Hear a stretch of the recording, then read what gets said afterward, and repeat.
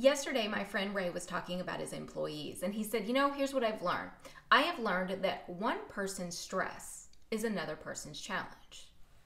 Now, that's important, so I'm going to say that again. One person's stress is another person's challenge.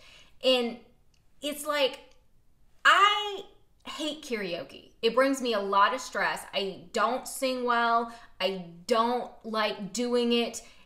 There's nothing fun to me about karaoke, yet there are millions of people that love karaoke.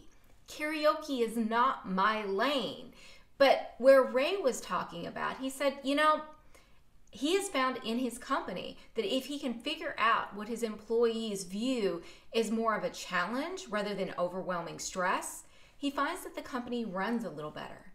And if you can find out what you do best in your life will run a little better too.